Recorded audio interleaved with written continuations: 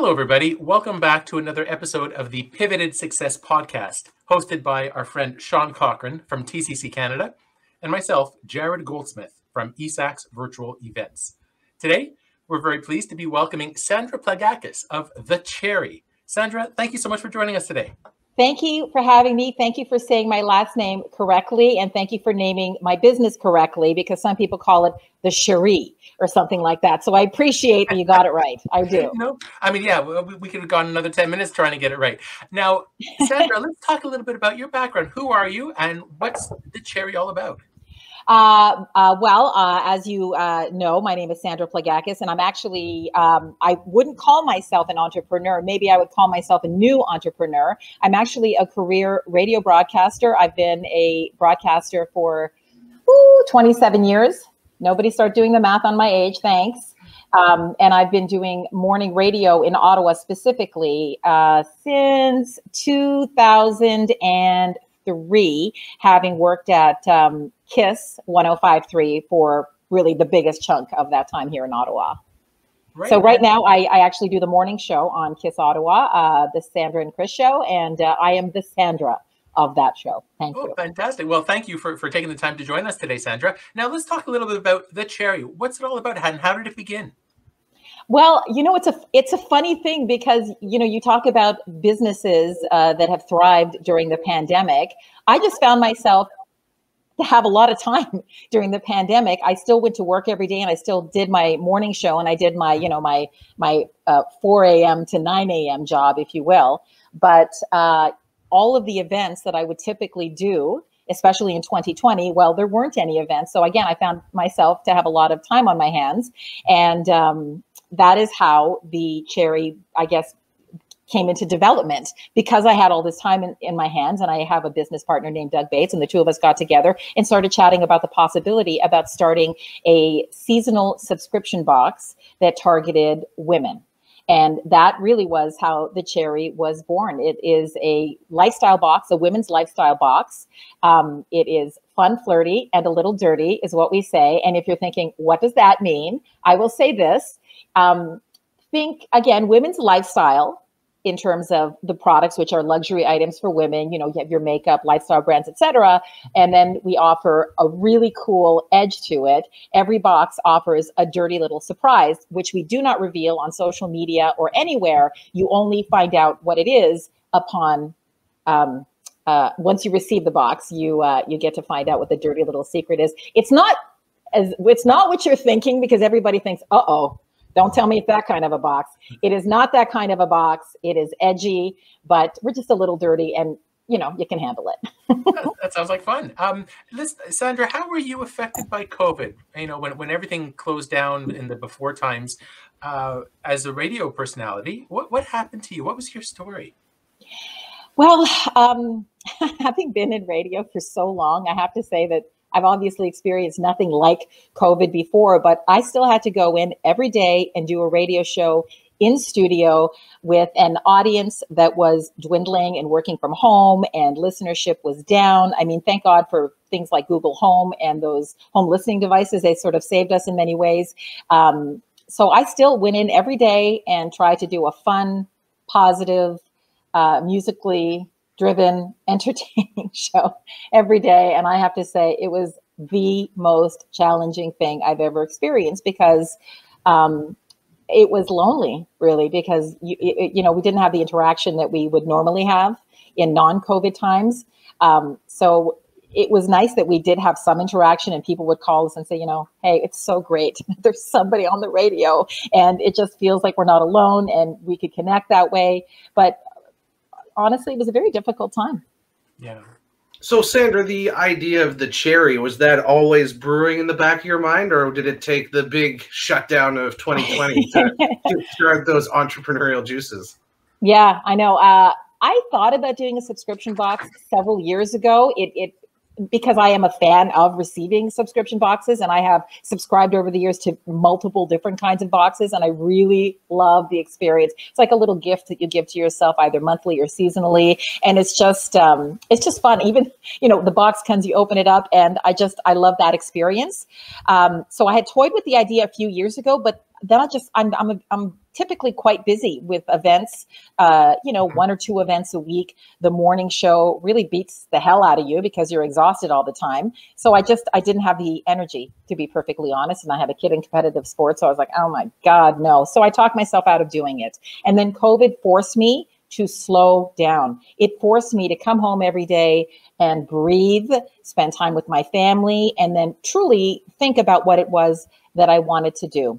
And radio is a volatile business. Media is a volatile business, to say the least. And not to say that I fear for my job every day, because I don't.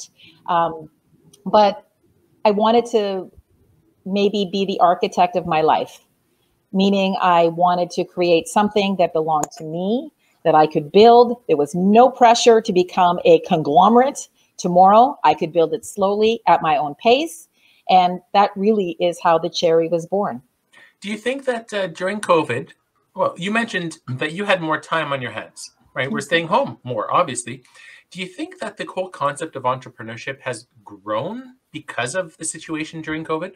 Oh, 100%, most definitely. You know, again, because I work in media, I have access to news wires and so on. I've been reading a lot about COVID and the way things have shifted. And there's no question that more and more people have owned the fact that they're dissatisfied with their current jobs and are starting to build their own companies, and they want to work for themselves. And, you know, in a perfect world, that's really the name of the game. That's what we all want. Yeah, to be our own boss and set our own hours, as long as we can make ends meet and still have money coming in. Well, that's also the name of the game, isn't it? If you can make money, that's kind of the bonus. Yeah, because a lot of times we talk about entrepreneurship, about those who start with a hobby and they still have the day job to make ends meet. And then COVID hit and they think, what would I do if I could turn my hobby into a full-time job? And they might spend more time than normal, less time watching TV, more time listening to you on the radio, and then more time working on their business. Yeah. And it's funny because with the Cherrie, obviously, we are curating new boxes all the time, every season. I'm currently in the process of curating our winter box. Our fall box is currently out and on sale. But, you know, a big part of it is that I have to be plugged into what is going on. What are the businesses? What are the products that are available? And there are so many great local entrepreneurs, not just in Ottawa, but Ontario and Canada, that we have connected with. Great soap companies, candle companies, those kinds of things. And I feel like, you know, my mind is kind of blown by the incredible talent that exists in Canada, because it's great. And we're just happy to be able to support them as we can. Is that one of your sort of differentiators, as you'd put it then, Sandra, for your boxes, that it is all Canadian made stuff? Or is that... I'm not going to say Canadian made, because not everything is Canadian made. No, that fair is Canadian owned is really where it was born, and we are trying our best. We're not living and dying by that at the moment, because Canadian manufacturing is expensive, and it's very hard to curate a box that doesn't cost a fortune, because those costs will be passed on to our Cherries, as we call them. And I want to be able to put out an affordable box, but something that you will buy and be proud of and be able to say, yeah, I'm supporting Canadian as best we can. So yes, we have Canadian designers in our box and those kinds of things, but yeah, not everything is Canadian made. Mm-hmm. And how have you helped others to adapt, Sandra? I mean, on your radio show, do you invite live guests, or is it mostly you talk about the news stories? And Jared, it's me talking about myself for 3.5 hours, and I'm okay with that. I'm just kidding. Yes, you know, actually a big part of what we did at the start of the pandemic was a support local campaign. So we would give shout outs to the businesses that were trying to make ends meet at the beginning of the pandemic. Remember when we were just learning about curbside pickup, and businesses were trying to get that information out about how you could support them. So we were, I would say, we weren't the only radio station. All of Ottawa media came together and really helped support so many great and deserving local businesses. So that was really, in my mind, I think the most important way, and the way I am most proud of, honestly. Sean, you have something you like to ask? Yeah, so Sandra, I was just going to ask, I know sort of professionally you were affected by COVID like we all were, and things sort of slowed down. how was it for you personally? How did you find things when we sort of hit that wall back in March? The first 2 months were hard going into work, and cracking that mic and being positive and not turning it into a doom and gloom show about COVID numbers. That was challenging. That was all, that was a whole lot of bullshit. I'll be honest with you. That was the most challenging 2 months of my career. If I had to pinpoint, March and April of 2020 were difficult. Personally speaking, honestly, I didn't mind that I didn't have events to go to because I never stopped. I kind of am a workaholic, and I like to go to events. I like to do charity work. I like to host events. I like to do all of that stuff and help as much as possible.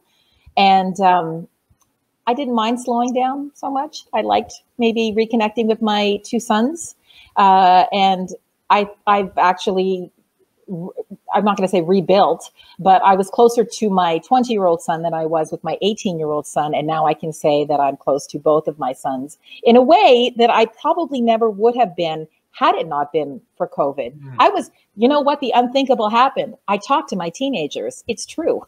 Whereas before, that really wasn't happening because we all led such busy lives. But it was delightful. It was terrifying. I mean, obviously COVID was scary and they were out of school, and it affected our mental health as a family for sure. But at the same time, we grew closer as a family. What does your thinking hat? Let's put your future fedora on, Sandra. And oh my God, a fedora! I love it. That's all. What about you? Oh, I can't get enough either. It's awesome. Let's talk about what are you most excited about? Let's say in 6 months or a year down the road from now. With my radio career or with the Cherrie? Because right now I feel like the Cherrie has all the possibilities, and I am super excited. Cherrie, and then we can talk about the radio side. Okay. The Cherrie really, although it was in development in 2020, really only launched in May of 2021 with our summer box. And we're currently in our fall box. So we've only put out 2 subscription boxes at the moment. So I don't know what's going to happen in 6 months. We've only done the 2 boxes, and I'm currently curating the winter box. Every single season has felt different. I'm learning, I'm growing. I realized at the beginning of it, I knew nothing about being a business person. I'm starting from the ground up. It is harder than I thought to sell things. What were some of the aha moments, not having much of an entrepreneurship background, that you realized, this is harder than I thought? Oh my God. You think you're going to put out this box and you think the entire world is going to go, wait, what? I need to have one and I'll sell 1,000 boxes. That was absolutely stupid of me to think that. And when the reality hit that, no, I'm not going to sell 1,000 boxes, maybe I'll sell, a few dozen tops. It is a hard ask to ask people to part with money, a $99 box seasonally. It's a hard ask. So the marketing has to be there. I don't think I realized how much marketing played into it. And as much as you feel like your TikTok is on fire, as much as you feel like your Instagram is on point, it takes time to build those things and to get the word out. And trust me, I'm in radio. I understand about traditional marketing and how important it is. These things take time to build. Brand awareness takes time. So patience has been the biggest learning thing for me, to be patient and keep at it, stay consistent, but don't stop. The consistency is key, and being active on all of the social media platforms where you know that your clients could be. And you're right, brand awareness. You know the expression, an overnight success takes 10 years. Because it takes that long to build the community enough that when you have a new service offering or product, like, I need to get that. Sign me up right away. Right. I mean, my girlfriend, who is licensing expert in Montreal, she said to me, Sandra, you're not going to even make a penny for 3 years. I'm like, what are you talking about? I'm going to have a new motorcycle by next summer. Come on. And no, she's right. It's going to take time. And what about the radio side, Sandra? Like, do you anticipate you still working with KISS and continue doing the morning shows, like going back to in-person events, let's say in 6 months or a year from now? I want to be in radio for as long as they will have me, because some people treat it like a job. I have always felt radio was a calling, and it gives me joy that besides my 2 children, it brings me a joy that I can't describe to anybody. Let me just put it to you this way. No man has ever given me the joy that I feel when I have a great radio show. That is, it's hard to explain to anybody, but that is a high that I absolutely love, and I'm kind of addicted to it. I want to be in radio until I mean, they're not going to keep me until I'm 80, because I feel like, I'll probably be tired by then. But if I can go another 10 years, I would love to go another 10 years, or as long as they'll have me. Yeah. One of the reasons I started my first business as the band was I couldn't wait to wake up every day early, maybe not 3 a.m. early like you do, but wake up every day and work all day. I didn't want to go to sleep. I was so enthusiastic about what I do. And it sounds like that's what you're doing as well with the radio and with the Cherrie. Yeah, I mean, it's all about doing what you love. And it's such a gift to be able to go to work every day and have it not feel like a job. And I know that sounds cliche, but it is so true. I feel like I've sort of beat the odds in many ways, because I used to always joke with my family. It's like, maybe one day I'll get a real job, as if radio wasn't a real job. Of course, it's a real job, but it just doesn't feel like one. It's way too much fun. I mean, I go into work every day. I have a few laughs. I get to give prizes away. Hopefully we have compelling conversations. We play some great music, and I get to do TikTok videos, which I love. So it's great.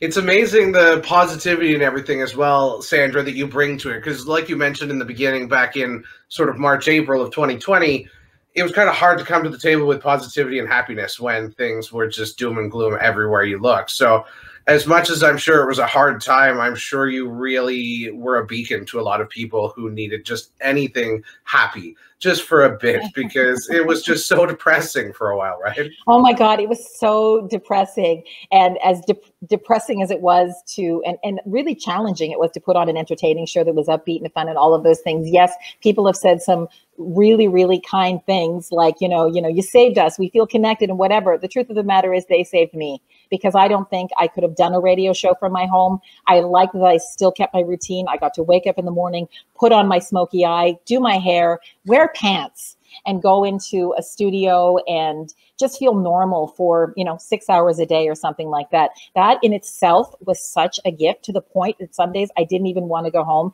because I just wanted to feel normal. And I knew when I came home, everything was quiet. There were way too many people walking their dogs in Stittsville, which was weird, and way too many families of 5 walking around, which you never see.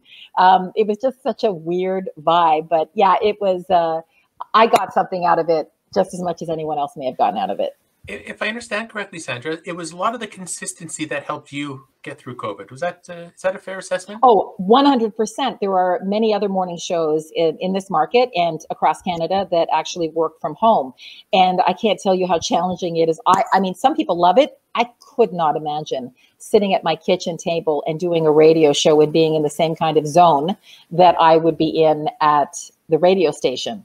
So that consistency was crucial. And I do believe, and I might be wrong, but I believe Rogers was the only radio station in Ottawa, or the cluster that actually kept all of their talent that wanted to be in studio. And, we have a news station, City News. So it was very important that we have these news people in studio doing their jobs and delivering the news. And we even put shower curtains around them to protect them. So we meant business. Wow, yeah. Sandra, what do you think the community could do to help let's put the entrepreneur side on. What can the community do to help fellow entrepreneurs during these times? Well, I mean, just support each other. I mean, in my case, obviously, I have this box and I have an opportunity every single season to curate items that could be local. There's some great jam companies that I found, some great candle companies. I met a great designer who made little scrunchies for our first box. It might not seem like a lot, but a little goes a long way, and a little extra push in marketing to give them shout outs, which of course we do. We love to give shout outs to the partners that we work with in our boxes.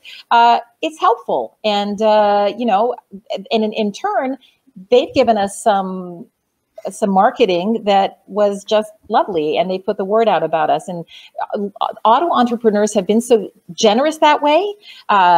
And it's been very heartwarming, because here I am, I don't know anything about anything, and I'm asking for help, and I'm calling up all these people that I know in Ottawa, who I've met at various events, who don't know me very well, particularly the women. I have to give out a shout out to the female entrepreneurs, especially in this city, who took the time to talk to me like I was an idiot, because I needed them to, and help me sort of understand how I start a business, what do I need to do. And there's been so many lovely female entrepreneurs in particular who've been instrumental, really, in not just helping me understand what I'm doing, but giving me confidence. And that was very key as well.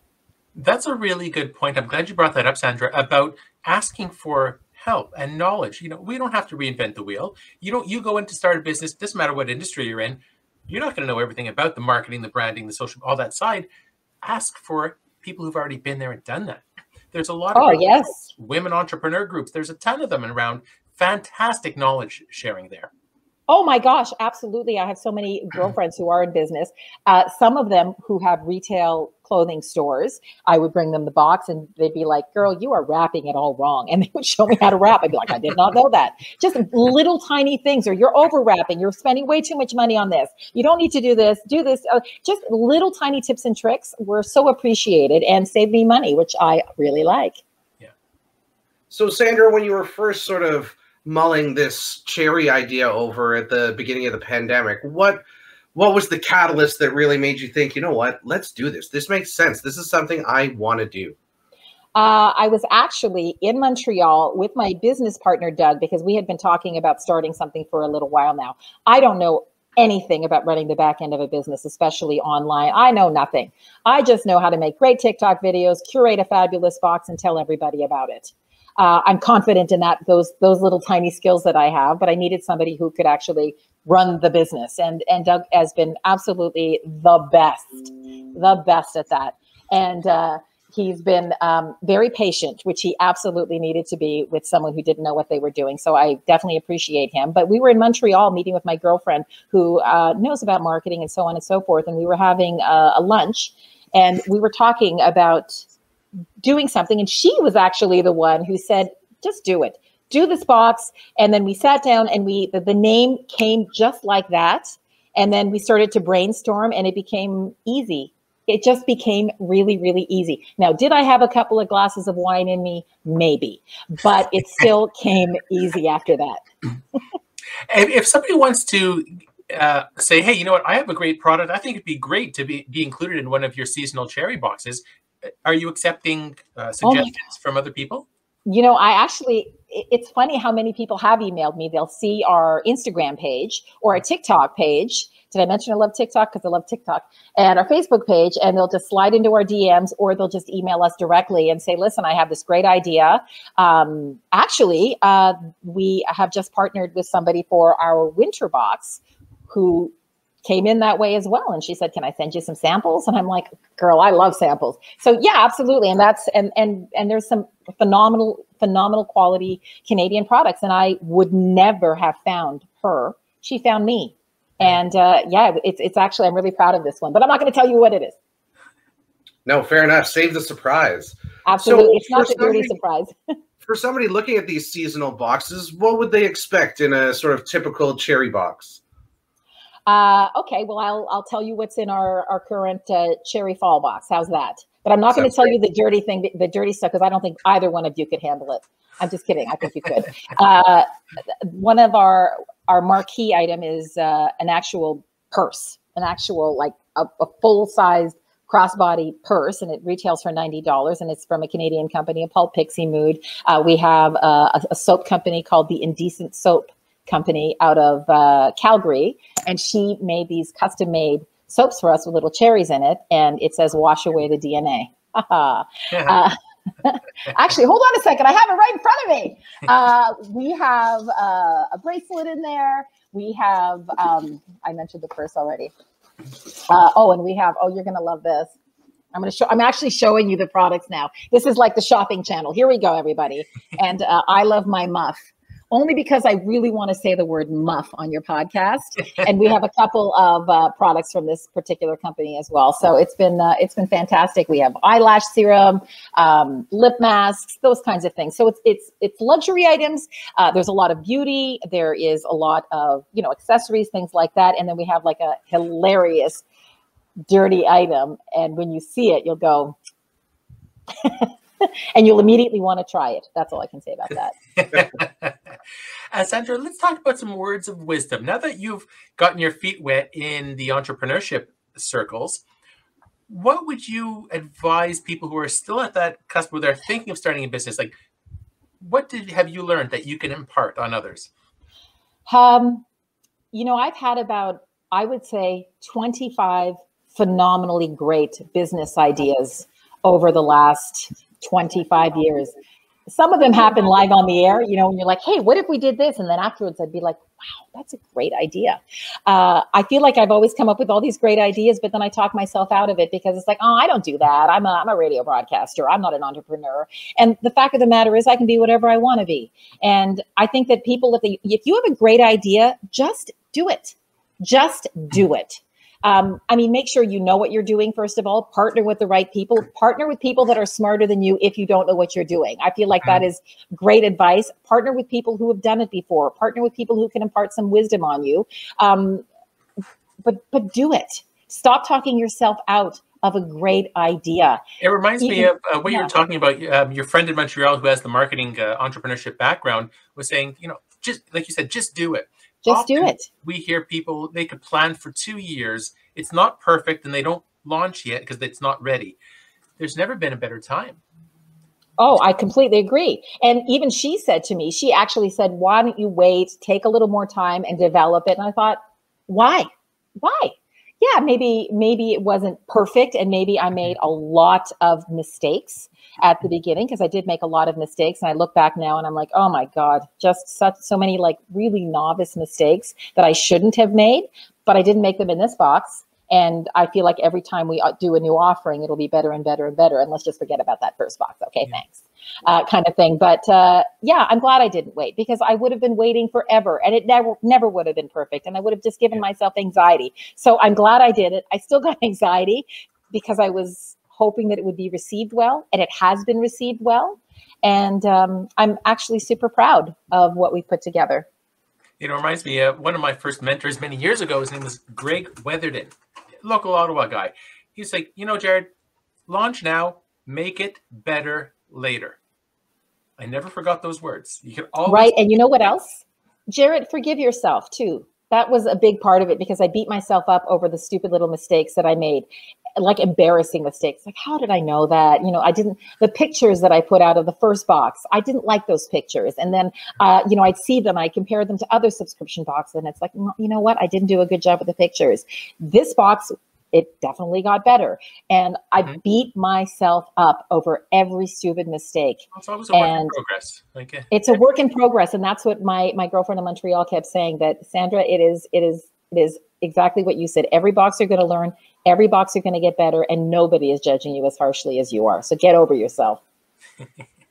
Well, and it's one of those things, you end up with that sort of perfection paralysis if you're trying to perfect an idea before you launch it, because it's very unlikely you'll be able to perfect anything before launch. Because as any entrepreneur knows, it's trial by fire. So you need to learn from your mistakes. And if you don't allow yourself to make them, you're not going to learn from them, and you're likely going to just maybe not even bring your idea to fruition, right? Yeah. And transparency. Own the fact that you're a new business, you're learning, you're trying, and customer services is great. Like in the first box, like I did a couple of stupid things. I missed a couple of items in some boxes and people didn't get the first time. So, I was driving all around the city, just giving people all the products. Just take all the products. I just want you to be happy. And I'm a dummy who made a mistake. And just be transparent about everything. And the forgiveness level is very high. And especially from women, I have to say, women love to see other women succeed. And that has been so beautiful to see. Again, all the support that I've received, not just from other entrepreneurs, but the women who have bought my box and who have sent me personal notes.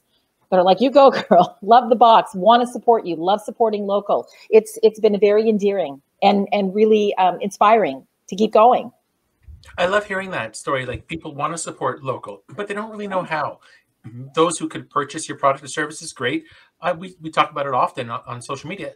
Promote other people. Say, hey, you don't have to mention if you purchased or not. Say, hey, you know what? A friend of mine is launching a new business. Check it out. Here's the website. Here's the link to their Facebook or TikTok page, and just help spread the word. But yeah, that's my favorite. I love seeing that. I love seeing when there's so many businesses, not just female entrepreneurs, but so many other entrepreneurs that give constant shout outs to other businesses. Yeah. And that's a beautiful thing. What comes around goes around. And it's really, small business is the heart and soul of every community. And a good entrepreneur knows that. Yeah. Sean, you mentioned the word, was it paralysis? What was that? Perfection paralysis. Yeah. I love it. That's brilliant. That's really, really cool to have that. So we're getting to the end of our podcast here today, Sandra. Was there anything else you'd like to add? Yeah, you guys should buy my box. Okay, sorry.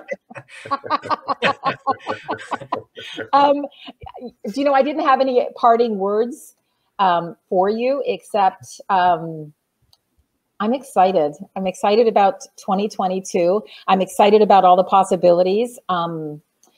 I'm excited to see where the Cherrie goes. And I know that every single box is going to grow just a little bit more and a little bit more and a little bit more. And I'm excited that I'm part of the Ottawa business community, mostly. Kind of, sort of, learning. Well, we're very happy to welcome you here. And we look forward to more success, Sandra, with you and Doug Bates as well. Oh, thank you so much. I'll pass it along to Mr. Bates. Please do. He's been a big supporter of eSAX for many, many years. And probably wouldn't be here if it wasn't for him. So. Yeah, excellent partnership. How nice is that of you to say? That's awesome. Sandra, how can somebody get in touch with you? If somebody were to order a box of the Cherrie, where do they go? We have a website, thecherrie.com. We are not, Cherrie is spelt not the way you think.